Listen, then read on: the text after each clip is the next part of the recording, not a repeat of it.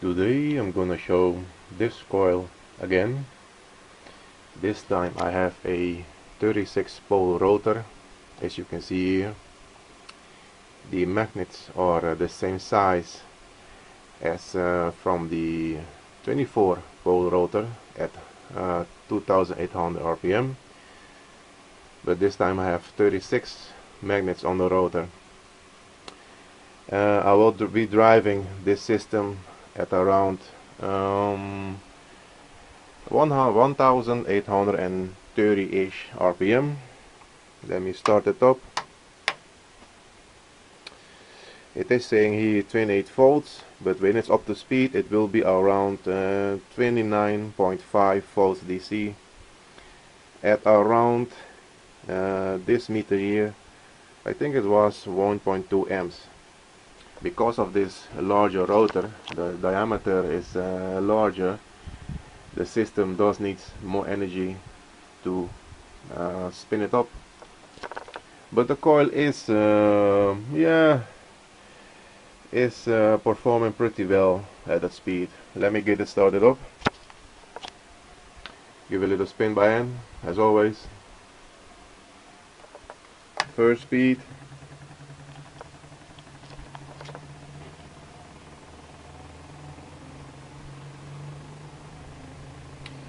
While it's spinning up, today I'm not doing any AC testing, only DC. I'm gonna step the voltage down in this transformer to the rectifier, the meters over here. Then I'm going to do a 1.2 watt load. Then I'm also gonna unscrew one of these so you can see this half a watt load, and also a 5 watt load, and then I'm gonna short the DC output. And last, the capacitor. Let me go for second speed. The reason why the voltmeter is higher when the system is driving than it's when it's not driving the rotor is because the DC to DC converter is just trying to keep up with what the system is needing. And this is also because since I added these large capacitor as buffer capacitors to the transformer is connected to the grid to get me roughly 15 volt DC, and that 15 volt is going to the converter, as I can adjust that from anything from 18 to 35, something like that. Going for third speed, which is overdrive.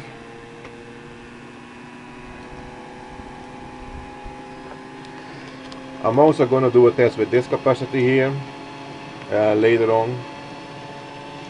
This capacitor, when I put it on the high side of the EC power, it does give me more output on the DC side, but it does also something with the RPM, which isn't that bad at all. So we'll see. Let me check the RPM now. 1740 and climbing. We're going to let it reach 8300. Yeah, I say 8325. Then we'll begin the testing. Yeah, the voltage will be stable around 29.5, and the input amps is 1.2 amps. So the system is drawing around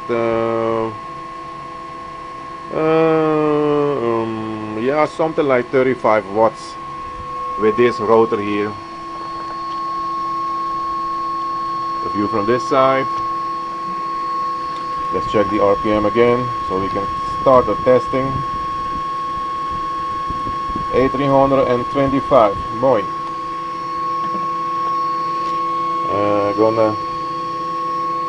Gonna start up with the 1.2 watt load, connecting the output. 1.2 watt load, 2 light bulbs lit up, 3.4 volt DC at 150 milliamps. Let's check the RPM. Hope you guys can see that. RPM is now 8350, so it has increased a little bit, which is nice. I'm gonna unscrew one of the lights bulbs because then you will see the maximum output of this coil over here. It's gonna be much brighter. The output is now 8.5 volt DC at 120 milliamps, which is pretty good. And the RPM,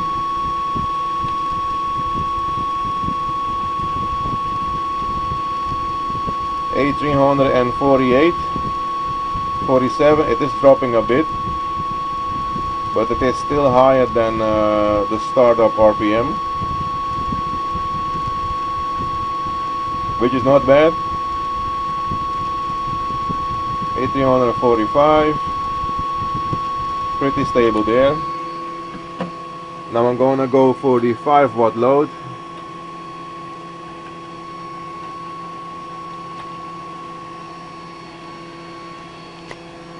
It's barely lit up, just slightly, at 2.7 volts DC at, let's say, 160 milliamps. Let's check the RPM again.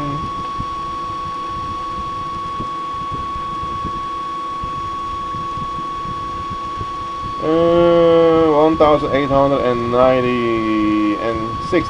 1860 RPM. And the input is now 29.4 at, yeah, still roughly the same 1.2 amps input. Now I'm gonna short the DC output. Shorted milliamps is 180 or 170 milliamps.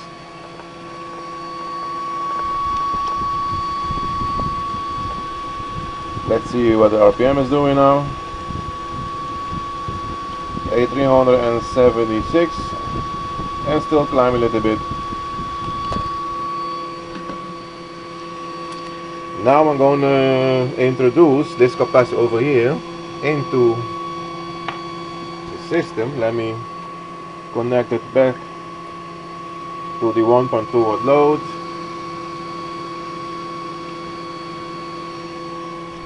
There's the 1.2 watt load again. Now the output with this 1.2 watt load is 4.2 volt DC at, yeah, 170 milliamps. And without it, as you can see, it is now without it. I bypass the capacitor. Without the capacitor, it is 3.4 at 150 milliamps. With the capacitor, it is 4.2 at 170 milliamps.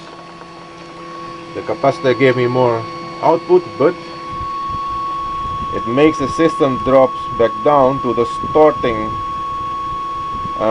start RPM. As you can see, it is dropping slowly but steady. A339. And I start testing it around 1825 RPM. Even though it's dropping a little bit, the output is better now with the capacitor.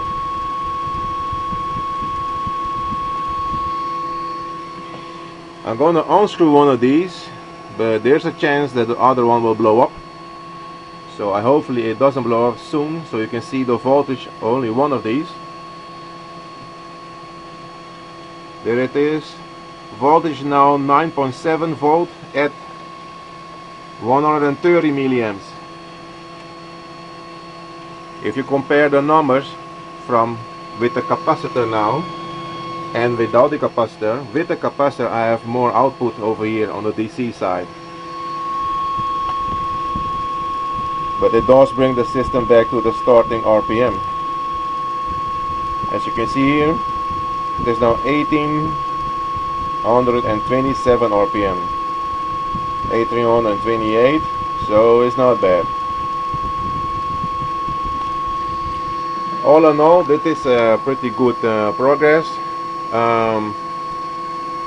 Normally I have to spin the 24 pole rotor at 2800 rpm, roughly 27, 28, to get this kind of effect. This rotor here is only turning at 1825 rpm or 30, and the output is much better now than the test I did with the 24 pole at higher rpm. Not the last video with the 24 pole at lower rpm. The other video, one of my previous videos. I don't remember which one, but it was the one with the 24 pole at 2800 rpm, something like that. Input is now 29.4 at 1.2 amps. Let's check the RPM again. 8329, not bad. Let's short the DC output over here. It's shorter now with the capacitor. Shorted, it's 200 milliamps. And the output is, the RPM is climbing again, which is nice. But shorting is nothing, because only milliamps with no volts is absolutely nothing. Now I'm loading it up with the 5 watt load,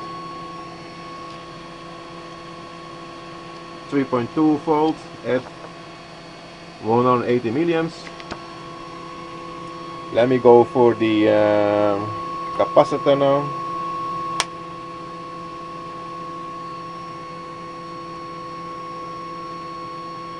I'm filling now the capacitor.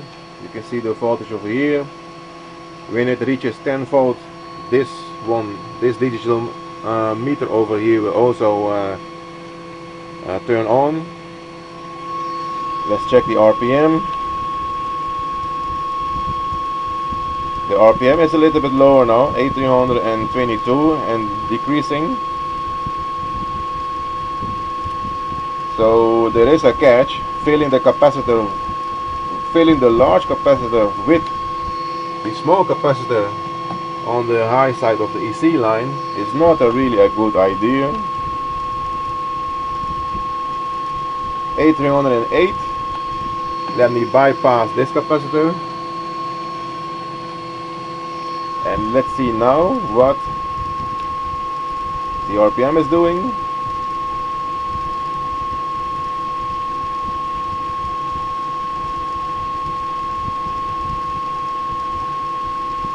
It's pretty steady at 1810.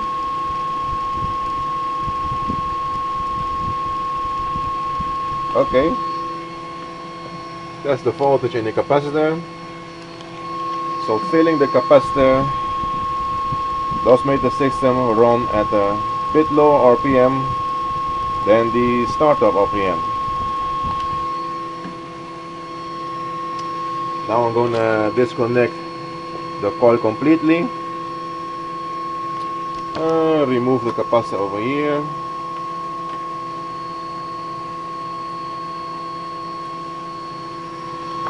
The coil is now completely open. Gonna remove this wire also.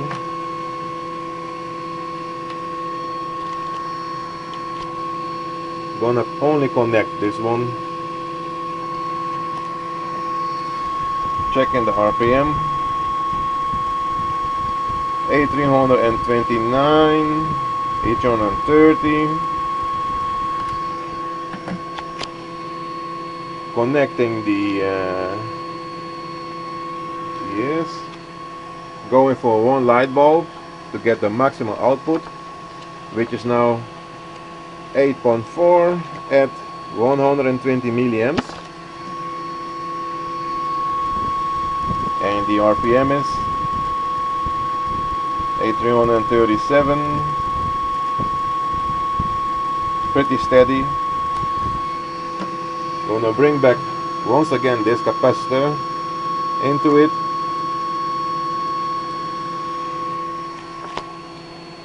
Output is now higher, 9.9 at 130 milliamps.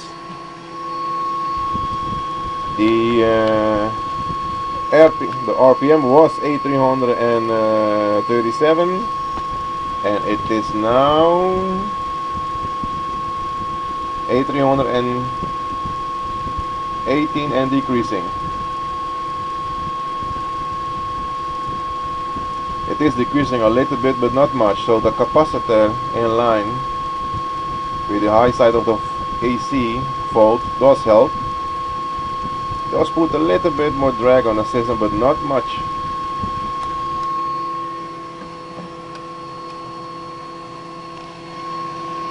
So this capacitor isn't that bad, but it is best to do without it, because without it, as you can see, it's completely removed now. Cables from the coil are going directly to the transformer.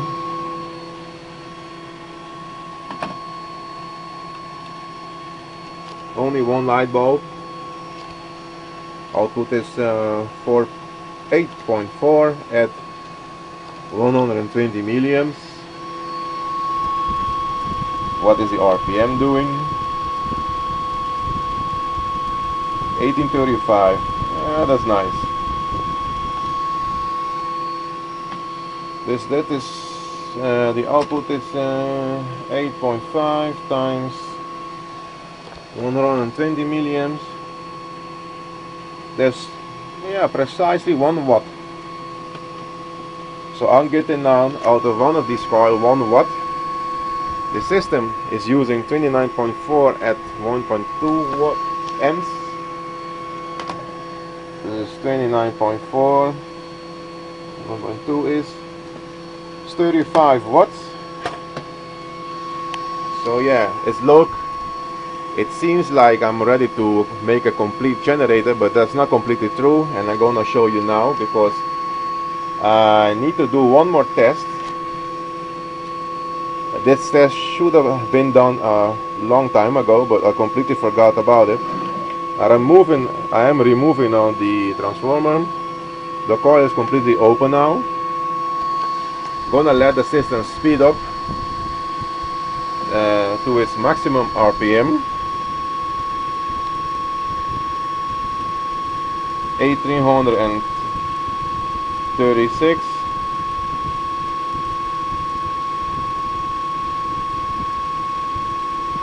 Yeah, that seems like it.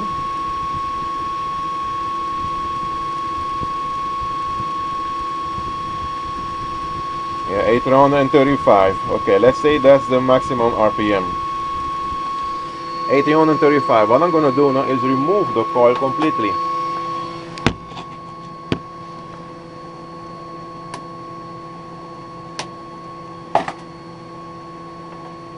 I am removing the coil now.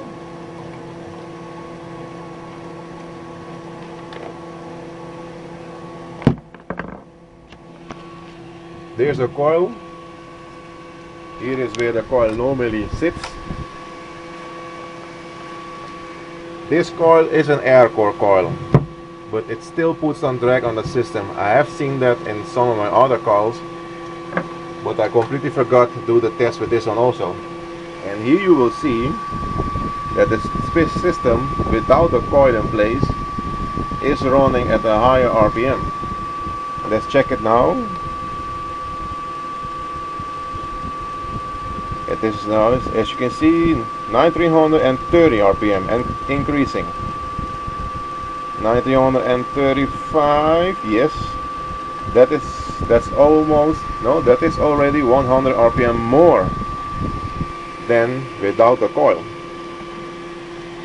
So even though that is an air core coil, it is putting some drag on the system. If it wasn't for that small issue, I will be starting to make the complete generator, because there's about 30 watts going in the system, 35 watts going in the system, and I can put 36 coils, and if each coil gave me 1 watt, yeah, it's kind of unity. not bad. You have to begin somewhere. But since that small issue here, I don't think I will be doing that. The RPM is now 9356. So that is roughly 120 RPM more without the coil. What I will be doing is making another coil like this, but a little nicer. This is a pretty crappy one, and to put them side by side and test them to see if one coil makes the system go down about 120 RPM, what does two coils do, and so on and so on. I need to know that before I can continue. 1960, so that's roughly 1960 minus 1835, 125 RPM more. So if I put the coil in place, the system slows down 125 RPM without any load on the coil. When I load the coil without this capacitor, the RPM goes up a little bit to around 1850. So yeah, there's a possibility here. Okay, I think I've shown enough and said enough. So next step will be to see what I can do with this coil, so I can work without slowing the system down when it's open. And I will also make a video from this coil, on this coil here, with this rotor.